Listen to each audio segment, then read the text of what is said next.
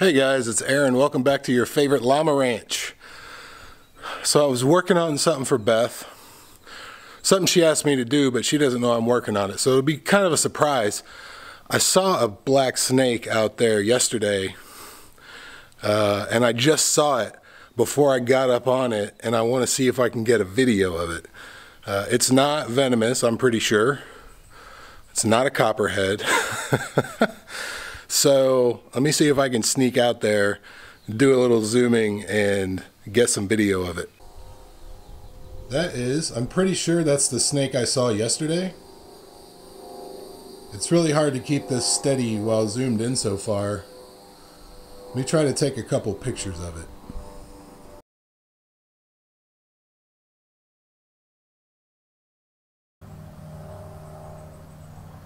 Yeah, I'm like a good 75% sure that's not venomous. Either way, I don't want to get bit, and I'm not going to tangle with it because that thing probably eats mice and stuff like that, and that's good. So I want to keep it around. So I'm going to back up, let it do its thing.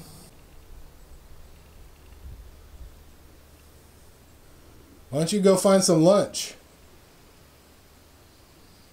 It ran away from me pretty quickly yesterday. This never works right when the background's lit. Anyway, yesterday I was walking out with a wheelbarrow to get some llama manure, and he was in between me and that tree right there.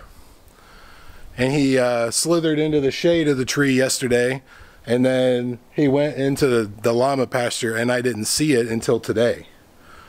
So what I'm working on, maybe this will, yeah, this is much better. What I'm working on, we've got a few tomato plants, and we need a tomato cage or something. And Google says that tomato cages should be 5 feet tall and 2 feet in diameter, or 2 feet to 36 inches. So 2 to 3 feet, I guess. So I came out to see how flexible the cattle panel is. I figured I'd just snip it and then make a circle out of it.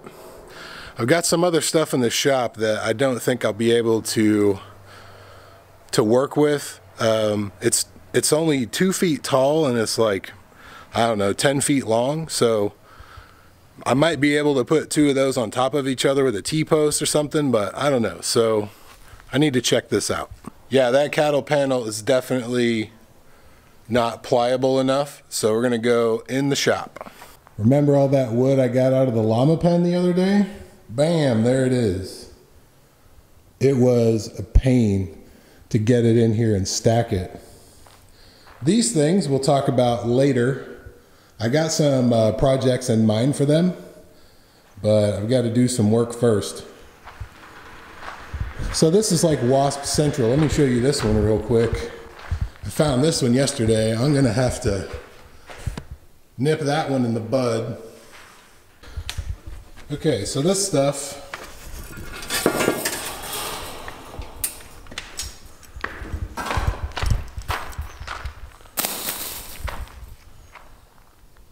that looks like about maybe 1.5 feet, maybe 2 feet. I think I could just stack 2 of these up and they'll probably work. So I'm gonna get them together, and then we'll see if my plan works. So this is about what I was going for, if you can see it very well. I was gonna put a T-post in and then tie these ends together. Probably not too easy to see. My initial thought was to, I was gonna put a T-post on each end and then just run a panel all the way across. But I don't know if the tomatoes will grow up that or not. You can do them on like a trellis type thing, I think. I don't know. So I think I'll just do this with the circular, cylindrical kind of thing. And then when I need to put another one on top, I will. I think my T-post will come up about 4.5 feet. Oh, one more thing. Check this out. I think it's raspberries. That one's a blackberry though, so maybe we have both. I hope that's in there. I can hardly see the screen. That has to, man, maybe one of these is a blackberry and the other is a raspberry. Oh, I hope it's all blackberries. All right, so I found a cattle panel. Well, I have a bunch of cattle panels. It is 16 feet long. The garden bed is 10 feet long. And I don't have dikes that will cut through that gauge metal. I do have an angle grinder though. So I'm gonna cut this down. I'm gonna put some T-posts on the end of the garden bed, and then we'll just kind of wire it up. Most people don't have a cattle panel lying around. If you do, good for you. If not, you can get this 4-inch concrete mesh that will probably work better than this, because I think you could probably snip it with some snips, and it's a lot more pliable. You can bend it around. This stuff, you can bend it, but it's a hard bend. It won't like make a circle. So I got to put on some safety gear, just eye protection. Obviously you don't want to be wearing flip-flops. Probably gloves wouldn't be a bad idea, maybe even long sleeves, but I'm already in the middle of this, so I'm gonna improvise. She caught me red-handed. She just got home with the foster kittens. So I had intended to record a bunch of cool grinding and stuff.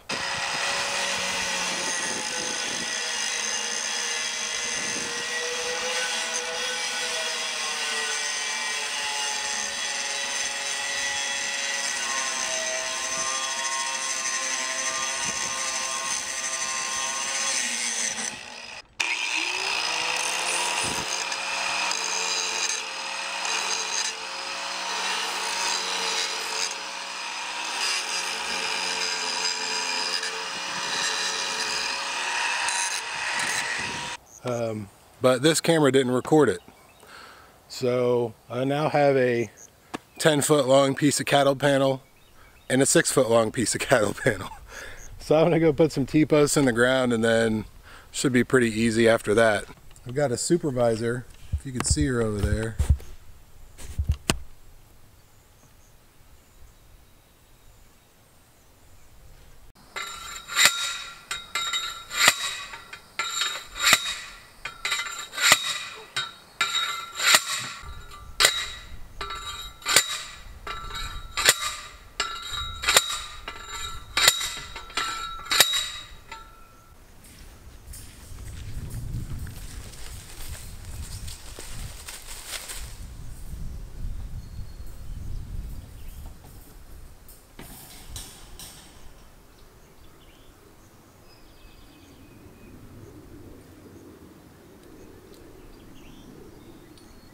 I'm going to put a piece real loosely on both sides at the top, so I could start from the bottom, just so it doesn't fall over while I'm working. This is just a 17 gauge cable. I just use it for patching stuff. It's aluminum. I think it's actually supposed to be electric fence wire, but it works for a lot of stuff. So there's really no trick to this. It's just getting it around a few times so that it holds the thing in place. I probably should have made more of an X. I'll probably redo that one, but there's no special way to do it. I just run it around, twist, and just do that. And then I try to make sure there aren't any sharp ends sticking out that you like cut yourself on or rip your jeans or something. All right, guys, it's done. Check it out.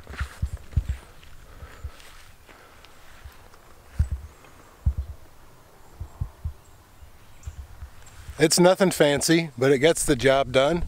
The price was right. All it cost me was my time, but I never get paid for that anyway. So one thing I didn't notice until after I had tied the thing up, it was bent outward away from the tomatoes. and I flipped it around so it now bends inward toward the tomatoes. So that was really the only thing I overlooked. I want to say without that mistake, it probably would have taken me between rounding up all the materials, come on sunlight, between gathering up all the materials and actually doing it, it took 45 minutes or less. I probably would have done this after dinner, but I was trying to surprise Beth because it's very rare that I'm home and she's not. She had to pick up the little baby foster cats from getting spayed and neutered today. So overall, I'm pretty happy with it.